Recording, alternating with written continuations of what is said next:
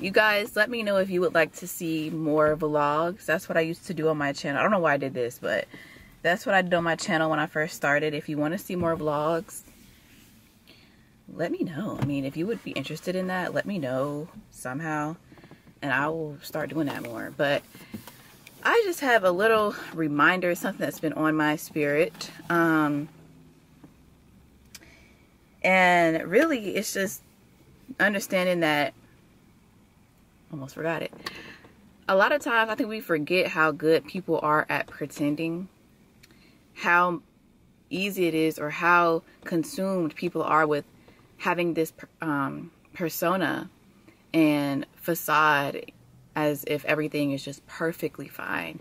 They're obsessed with making sure, not obsessed, but it's in the forefront of their mind to really, they're being inauthentic, and they're just so focused on making sure that everyone around them thinks that they just have it all together, which no one does, but that they have it all together, that everything is just going so perfectly fine.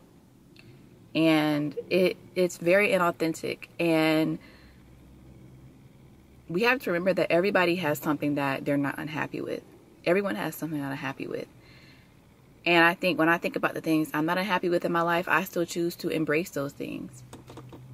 I choose to embrace the things I'm not happy about. And that has been very liberating. And when I say unhappy, it could be things out of my, most of the time it is things outside of my control. Certain relationships, external relationships, physical features. Yeah, I'm not happy with it, but I'm grateful for life. I'm happy about my life. I'm happy that I have my life. And don't be fooled. People love to just really front and flex. You know, I have been off of Instagram for, I think, 3 or 4 weeks now, maybe 3. I'm not really counting the days. I don't really remember exactly when I just deleted the app. But since then, I've just had so much time to just think and reflect. And sometimes my mind will kind of think back to posting on stories and watching people watch my story and watching people like my posts. And people are just, when we post things, you have to think, where does that really come from? And it comes from this idea of trying to show everyone that our lives are fine, that we have it all together. Most of the time it's not coming from a genuine, authentic place of wanting to create memories and really share your life, share your world. Just remember, whatever you see on social media, whatever you see in the real world, really take everything with a grain of salt. And even whatever people tell you, because I know there's been times where I've shared parts of my life with other people, told them stories about things that I've been through, and I leave so much stuff out because we want to show everyone that we don't really ever want to be honest about what it is we're really going through. So remember that when people tell you things, when you see things, it's not the full story. That's just what they want you to know. So with that in mind, it just really reminded me about focusing more on myself and not so much on what other people are doing, and trying to ask myself with everything that I do, does this make you happy, and is this pleasing to God? Those are 2 things that I really ask myself when it comes to my life. That's how I try to live my life, making sure I'm pleasing myself and pleasing God, making sure it's not coming from a place of trying to please other people, and not even pleasing myself, but making sure that it's truly making me happy.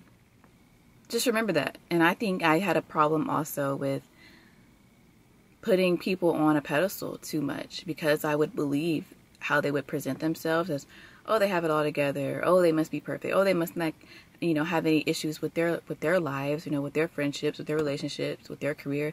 Everything must just be perfect, and I pedestalize them in my mind. And I gotta remember not to do that. I gotta remember everybody is a human just like you. Everybody has something they're not happy about just like you. And it's okay to look up to people, it's okay to admire people, but do that from afar. Just don't forget that they're still a human being. They still have issues just like you. None of us are exempt. None of us are exempt from that. I have mentioned that before. None of us are exempt from going through the ups and downs of life. None of us are exempt from going through the ups and downs of life. Life has a way of taking its toll on all of us. And you may be in a season where life is getting you down, and you may look at someone else and think that life must not be getting them down so much based on what they're showing you, based on what they're telling you. We don't know that. And it's really all about your mindset anyway. Because you look at somebody and you may think life must be really getting them down, but on the inside they may feel amazing. They may feel blessed. They may feel just happy to be alive. So it's really all about your perception anyway, and your mindset.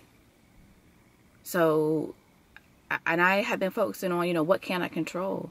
Things are gonna happen in life, but it's all about how I decide to look at it.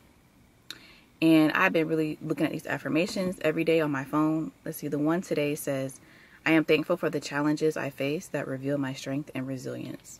And I just love that perspective. And I was listening to a podcast yesterday, and an affirmation that they were mentioning was saying, I am a winner. I am on a winning streak. And I wrote that on my mirror. I am on a winning streak. If you're on a winning streak, how do you show up? How does a winner show up in life? How does a winner react to things that happen in their life that they don't think is working in their favor at that time?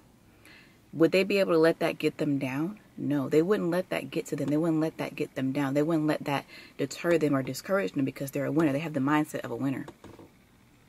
And I love that. And that's just my reminder to you today. Take everything really with a grain of salt. I've said it before. Life takes its toll on everyone. No one has it all together. Nobody has a perfect life. Even if you look at someone and you think they have it all, you think they have everything that you would want, there's things that go on behind the scenes that you're not aware of. Stop. So don't even, like I said, it's okay to admire from afar, but don't admire to have a life like someone. Admire that to have the life that God wants for you, and get in touch with Him, and get in touch with yourself, and get in touch and be excited about what is going to be revealed from God in your life to show you your path.